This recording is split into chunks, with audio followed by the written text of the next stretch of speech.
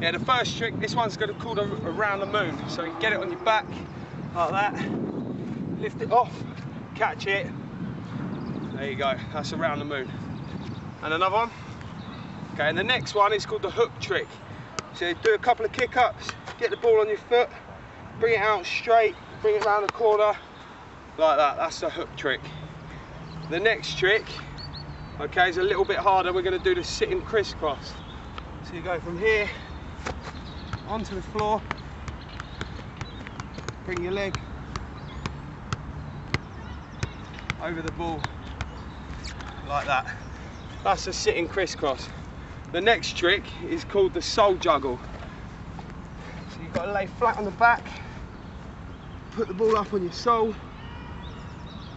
bring your other leg up to join it, and you juggle the ball with the sole, like that. The next trick is called the top headstall, which is one of my favourite tricks, okay?